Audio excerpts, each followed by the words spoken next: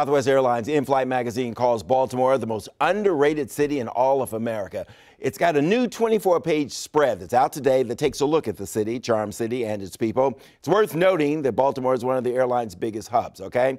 Article is positive publicity for a city that, come on, let's face it, it's been plagued with a lot of bad press, got a lot of issues. According to the Baltimore Sun, the city has had 26 homicides already this year. The city is also in the middle of a police corruption trial.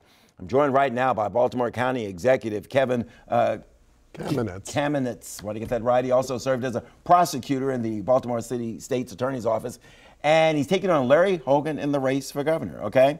Don't want to talk politics. I want to talk about Baltimore and Baltimore County. You're a county executive, okay? So you're representing Baltimore County, right? The city and the county are different. Well, let me tell you, I am a lifelong Baltimorean, and it's really a town that has world-class hospitals and universities and cultural institutions. We got the Orioles, the Ravens, really great restaurants with some of the best crab cakes around.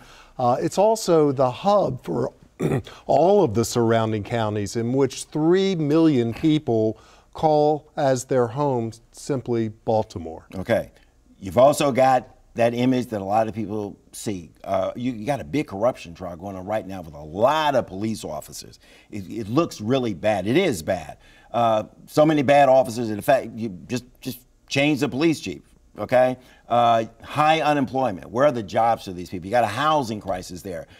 What does Baltimore do? You got to fix a lot of that first. Are we talking about all the good stuff yet? Yeah, you started off with the good stuff. I just want to get you to address that because, I mean, that goes out as part of the image also. Well, let me clarify, of course, Baltimore City is a separate jurisdiction than Baltimore County. But what essentially happened is that Baltimore City lost about a third of its population in the 60s, 70s, and 80s to the surrounding suburbs. But we still view Baltimore as the epicenter of our life. The problem is that the city has been plagued by a lack of investment in mass transportation opportunities, a lack of investment to ensure quality schools, and as a result, we have obvious problems that result from that lack of investment. You're running for governor. What do you do, for example, like jobs? People need to work. You get jobs, you affect crime.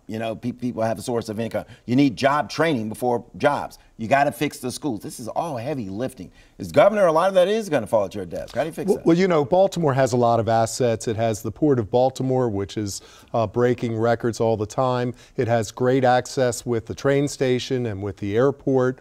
We have a lot of amenities, particularly our hospitals and universities, who are great employers. So we need new energy, especially coming from the state, where we're not just pointing fingers or assessing blame, but we're saying, okay, how do we end the disparities between the haves and the have-nots in our school system? How do we have a better transportation system so that people can actually get to work on time?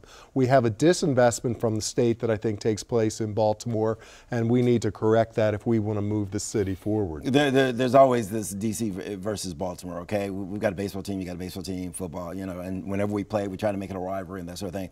But somebody from D.C., you're going out to dinner, whatever, you got to make a decision. Why should I go to Baltimore? What does Baltimore have that D.C. doesn't have? Well, I think in general, Baltimore is a good tourist opportunity. It's for a day trip. We have the Inner Harbor and, again, all the cultural institutions. But I think the bigger picture is, how do we connect Baltimore and D.C. as one jurisdiction? I think that's the thought process in the next 10 years, because we're really only 35 miles apart.